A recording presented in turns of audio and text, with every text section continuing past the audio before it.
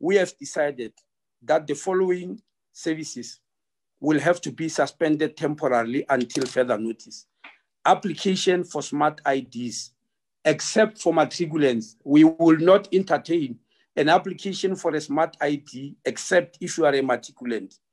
Application for passports, except for people who fall in the categories that are permitted to travel in the amended disaster management regulations.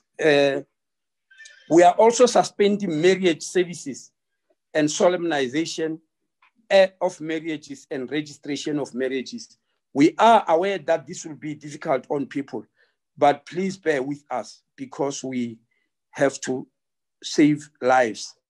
And for collection of IDs, please don't come to Home Affairs offices to collect an ID unless you are specifically invited via an SMS. And I'm repeating, if you did not receive an SMS from Home Affairs that you can visit the office to collect your ID, please don't come because that ID won't be issued to you. We are trying our best to reduce the numbers, but we have also decided to change some of the modalities in which Home Affairs offices, Home Affairs services are provided.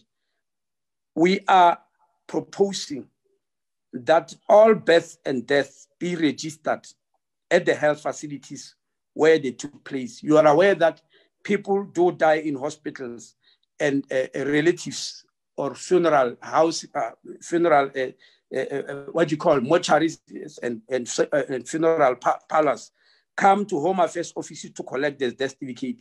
We are asking that that death certificate be collected at the hospital where the death took place. And these are the hospitals which have got the presence of Home Affairs. I want to repeat, not all hospitals have got Home Affairs offices, unfortunately, but there is quite a number of hospitals where there are Home Affairs offices.